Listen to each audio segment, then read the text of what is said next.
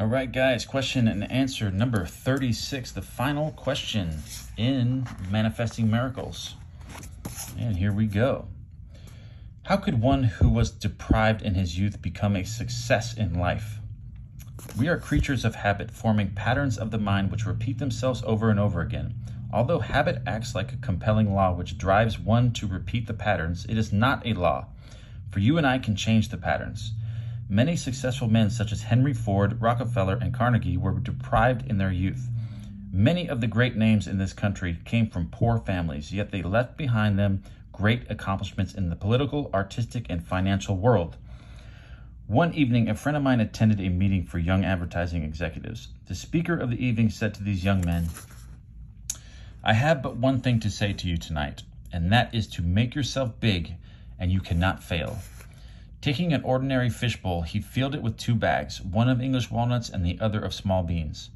Mixing them with his hand, he began to shake the bowl and said, "This bowl is life. You cannot stop its shaking, as life is a constant pulsing living rhythm. But watch." And as they watched, the big walnuts came to the top of the bowl and the little beans fell to the bottom. Looking into the bowl, the man asked, "Which one of you is complaining?" asking why. Then added, "Isn't it strange? The sound is coming from the bowl and not the outside." A bean is complaining. Wow, okay. A bean is complaining that if he had had the same environment as the walnut, he too would do big things, but he never had the chance. Then he took a little bean from the bottom of the bowl and placed him on top, saying, "I can move the bean through sheer force, but I cannot stop the bowl of life from shaking." And as he shook the bowl, the little bean once again slid to the bottom. Hearing another voice of complaint, he asked, What's that I hear? You are saying that I should take one of those big fellows who thinks he is so big and then put him on the bottom and see what happens to him? You believe he will be just as limited as you because he will be robbed of the opportunity of big things just as you are? Let's see.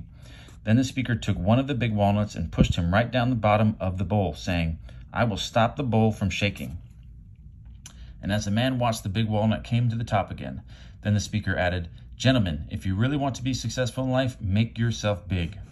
My friend took this message to heart and began to assume he was a successful businessman. Today, he is truly a big man if you judge success by dollars. He now employs over 1,000 people in the city of New York.